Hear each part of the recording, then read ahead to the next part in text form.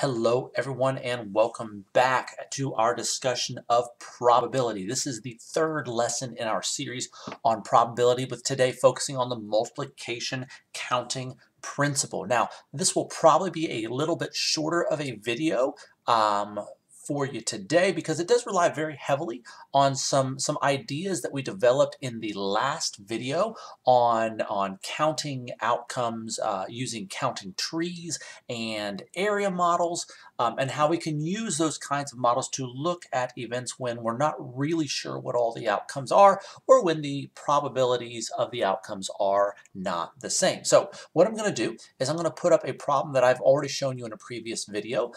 This problem deals with building different types of skateboards, and the original problem said create a tree diagram to determine how many different skateboards can be built using only the decks and wheels shown. And then we gave 5 decks for skateboards and 3 sets of wheels for skateboards, and I had you build a counting tree where we listed all 5 choices for our first decision, and then we made branches off of each of those showing our second decision, so that if we picked an alien deck, we could have any of the 3 wheel sets. If we picked a Birdman deck, we could have any of the 3 wheel sets, candy, and so on all the way down. And then off to the side, we listed what all the possible outcomes were for this pair of decisions. Now, I want us to focus on something slightly different today. Previously, we were looking at how to build the diagram and what the diagram shows us. But I wanted to point something out for you today that draws our attention in a slightly different direction. Notice we have a list of decks. And we said there are 5 decks that we can use to build our skateboard. And notice that we had 3 sets of wheels, the Eagle, the Cloud, and the Red Hot. And notice that there were 15 different board combinations. Now, when you look at that, probably something immediately comes to mind. If you want a second to think about that, you can certainly pause the video and do so. But hopefully, you've been able to realize that 5 times 3 does equal 15. We have 5 different types of decks, 3 different wheel sets, for a total of 15 different types of boards that we could build. I wonder if that's just a coincidence or if that's something that happens consistently. So here's the second problem we had in the set of notes in the previous video. We said that we have 2 dice, or we have a die, I apologize. And the first decision we have to make is what gets rolled on the first die. And then we have a decision of which card to draw out of this hand that has 6 cards in it. And we said rather than drawing a counting tree, we could also illustrate this using an area model, where one side, the vertical side here, has the dice, and across the horizontal we have listed the cards.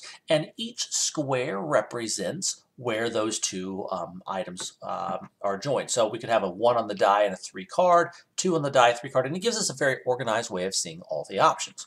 But you may not have noticed that the die had 6 possible choices. The deck of cards, or the hand of cards, had 6 possible choices. And when you look at the table, you can see that there are 36 different things that happen. And just like in the previous example, if I multiply the number of choices I have for the die times the number of choices I have for the card, I get the total number of possible combinations. Here's one more. This is the exact same problem that I gave you in the previous video, where we're dealing with 2 spinners. The first spinner has 3 sections, the second spinner has 4 sections, and you can see that we created an area diagram over here for that, giving us 12 different possibilities.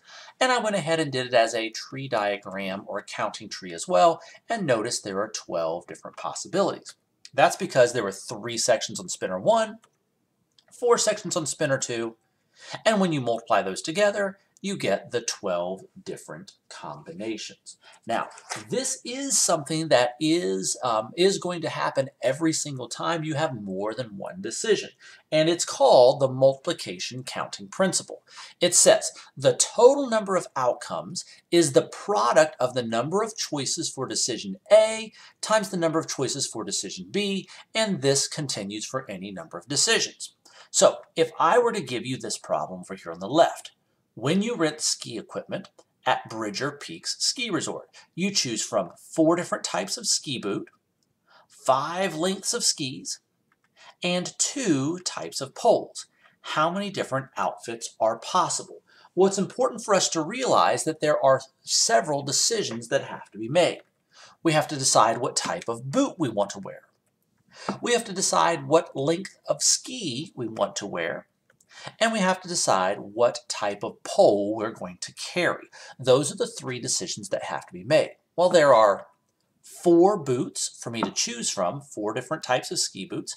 There are 5 different lengths of skis, and there are 2 different types of pole.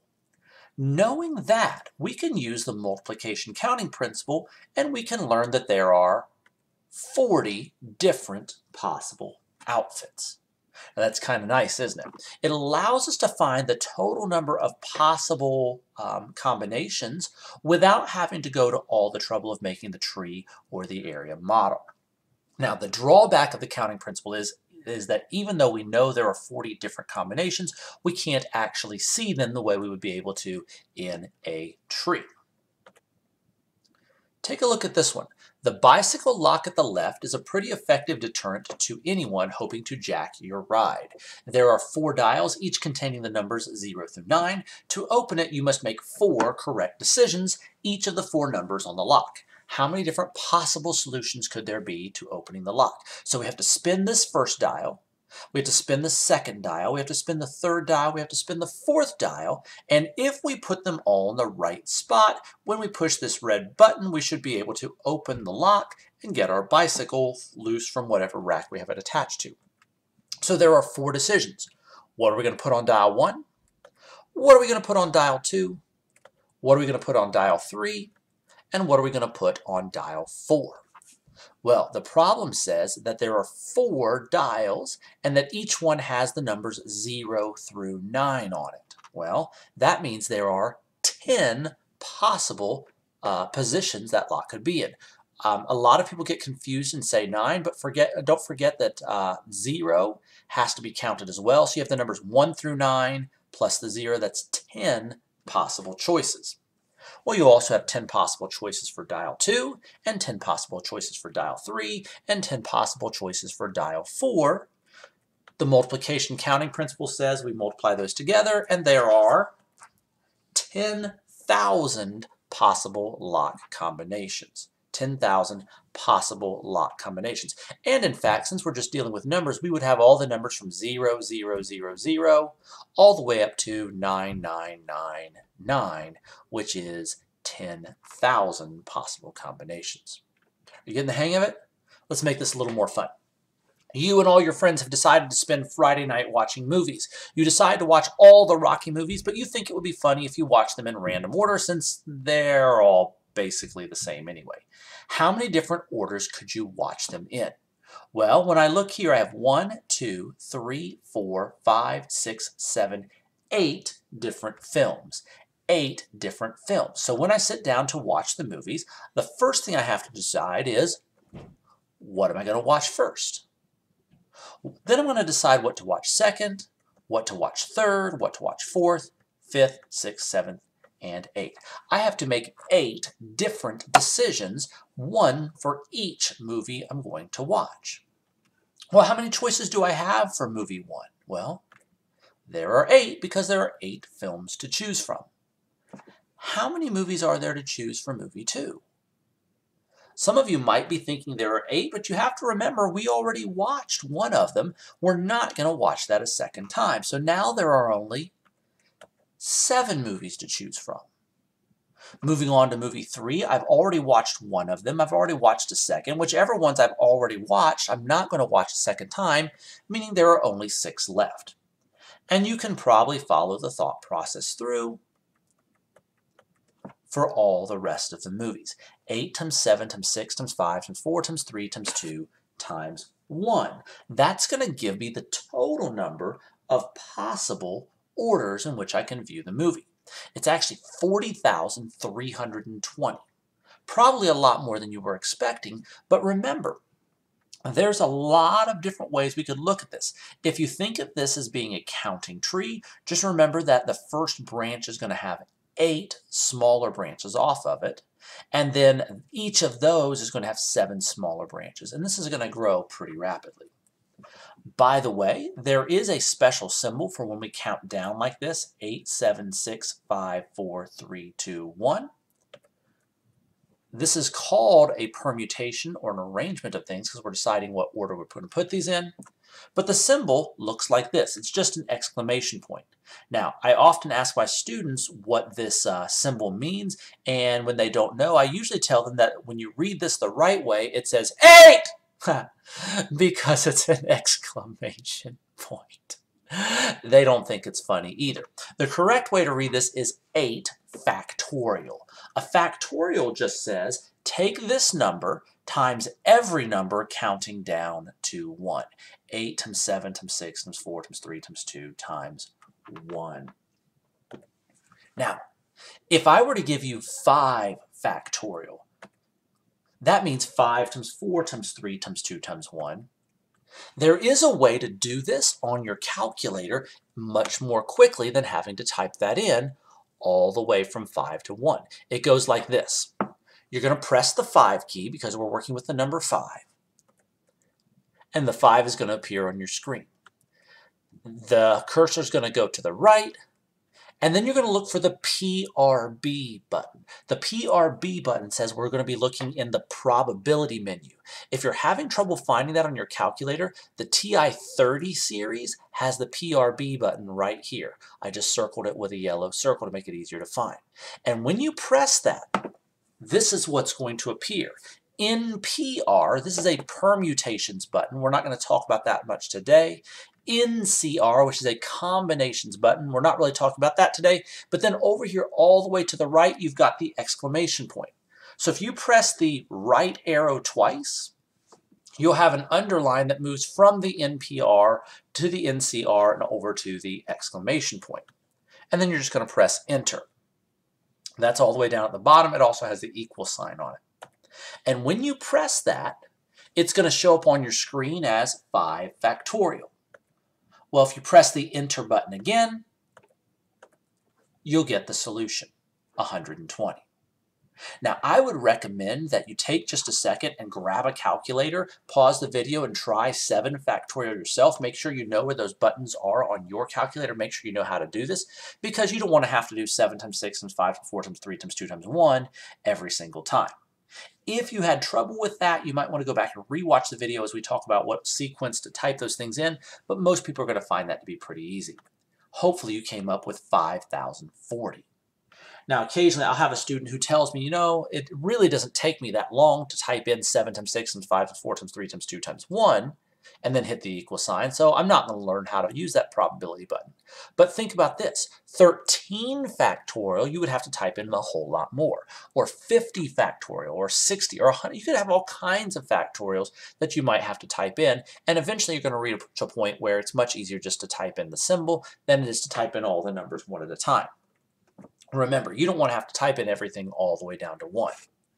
I'd recommend pausing the video and trying this. I'm going to assume you've already done that, and I'm going to go ahead and tell you that this is 6,227,020,800. Lots and lots and lots and lots of possibilities there.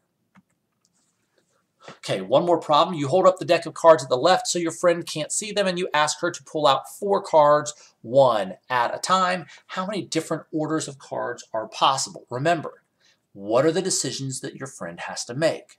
Well, she has to pick card 1, card 2, card 3, and card 4. She has to pick 4 cards. Well, how many choices does she have for that first card? Well, if you look at the hand, there are 9 cards there. Once she pulls that out, how many decisions does she have, or how many options does she have for her second card? Well, notice that we didn't put the card back in, so now she only has 8 choices.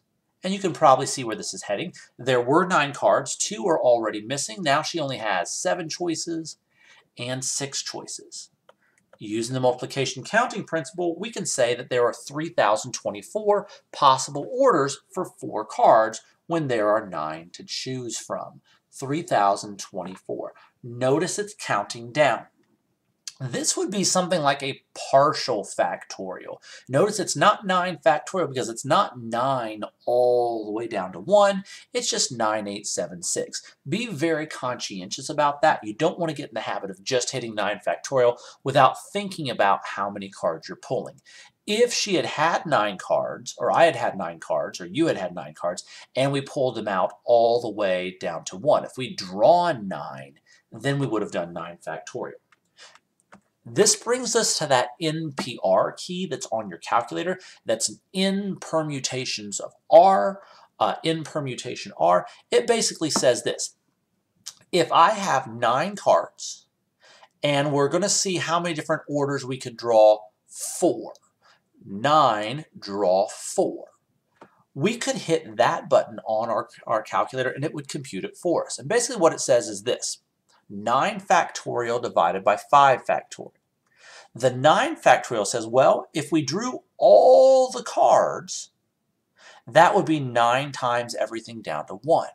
But I don't want to go down to 1. I just want to go out the first 4 numbers, the 9, 8, 7, 6. In order to eliminate the 5, 4, 3, 2, and 1, I would need to divide by those because 5 divided by 5, 4 divided by 4, 3 divided by 3, 2 divided by 2, and 1 divided by 1, those all become 1s.